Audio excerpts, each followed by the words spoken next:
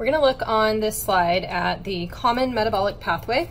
And so if we can go back to where we began here, common metabolic pathway is happening in the mitochondria, or over here, it's where everything is the same no matter what food you ate. So that's the common metabolic pathway. On the first slide, we referred to this as stage 3, and then this was stage 4. So we're going to first take a look at stage 3, which is the citric acid cycle, or no apostrophe there, the Krebs cycle, if you're in a more bio-focused class.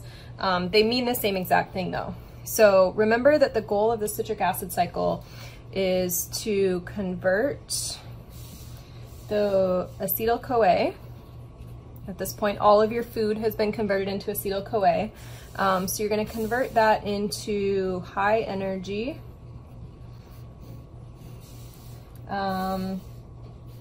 coenzymes. And those coenzymes, for every one acetyl-CoA that gets processed, you're going to get 3 NADH and 1 FADH2 coenzymes. And also, at the same time, we're going to lose 2 carbon dioxides. Those are gases, so that's what we're breathing out. And we also, just as a little side bonus, gain a GTP, which is the same as ATP in terms of providing energy. It's just a different base with guanine instead of adenine. So just to remind you, we've been using our pink for coenzymes. And so we are having acetyl-CoA help us produce this NAD and FAD coenzymes. And then we've been using green for the substrate. This is our fuel initially that we ate. Our food has now turned into acetyl groups. And we're going to further reduce that down to just hydrogens and electrons as we go forward.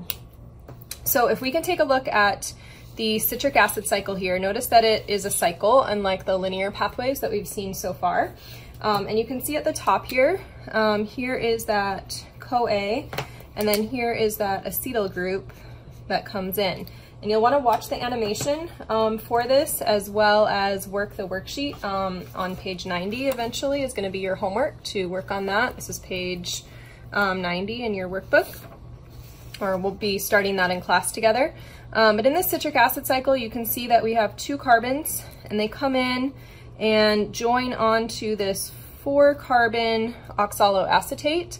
And so then once I add those 2 carbons, I now have 6 carbons. So I go from 4 carbons, grab those extra 2, and now I have 6. As I work around the circle here, you can see that at this point here, step 3, notice the steps are all numbered for you. Step 3, I produce an NADH. Step 4, I produce an NADH. Step 6, I produce an FADH2. And step 8, I produce an NADH. And if you want to, you can keep that little reminder that these are high energy, they have those H's on them. And so those are the key products that we talked about. 1 acetyl comes in and gives me that much. And this acetyl could be originally from protein, it could be from carbs. It's where the bulk of our energy comes from, but it also could be from fats or lipids. So any of those can get metabolized until eventually you have just this kind of standard 2-carbon acetyl group here. Other things to look for, here are the CO2s, 1 CO2 and 2. And so you'll notice I had 4 carbons, I picked up 2, and then I had 6. Lost 1, I'm down to 5, lost another, I'm back to 4 carbons as I continue. And then this oxaloacetate just gets recycled over and over again. So these 2 carbons are now breathed out as carbons. That means no matter what you eat, you breathe out a lot of the carbon that you take in. You keep some of it to rebuild in your body, but a lot of the carbon that we consume, we just breathe out. And that's what happens when you burn carbon fuels, right? Is you produce carbon dioxide. So it's the same thing happens, but in a really fast way. When we burn fossil fuels, we end up breathing out or producing a lot of carbon dioxide. And if you do that too quickly, then you start to fill the atmosphere up with more carbon dioxide than should normally be there if we were keeping some kind of balance. So that is the citric acid cycle at a quick glance. Oh, the one other thing that we get out of this is the GTP, which is a close cousin of ATP, and there's where that GTP is coming out. So just to glimpse ahead to what you're gonna do on this worksheet, page 90, here's the citric acid cycle. You need to be able to understand and identify what's happening here, and that would be by answering questions like this.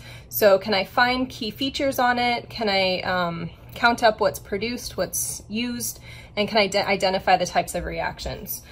So for example, if I take a look at reaction 2 here, remember, just like we learned to interpret the glycolysis pathway, if I look at 2 here and there's nothing added and nothing removed at this step, then I must just be making an isomer. So I gave you some ideas of reaction types here. This would be an isomerization reaction where I just rearrange, and you can see that in these names. Citrate turns into isocitrate. So look for all those little clues. There's so many word cues when you look at the chemicals in different processes. Another reaction you haven't seen before, at reaction 3 here, or at step 3, you can see there's a couple things going on. So NAD turning into NADH, I can think, okay, that coenzyme is being reduced. That means the isocitrate must be oxidized. So I could say that this is oxidation. But at the same time, I'm also losing a carbon dioxide, and I'm losing it right off of here, off of the side of that chain. And so we have a new reaction that we haven't seen before, decarboxylation, or removing a carboxyl group. And so this step 3 has not only oxidation, but it also is what we would describe as a decarboxylation reaction. It's a little bit tricky to describe what's happening at steps 1 and steps 5, so I won't ever ask you those, but you should be able to work through all of these questions about what's happening in the citric acid cycle.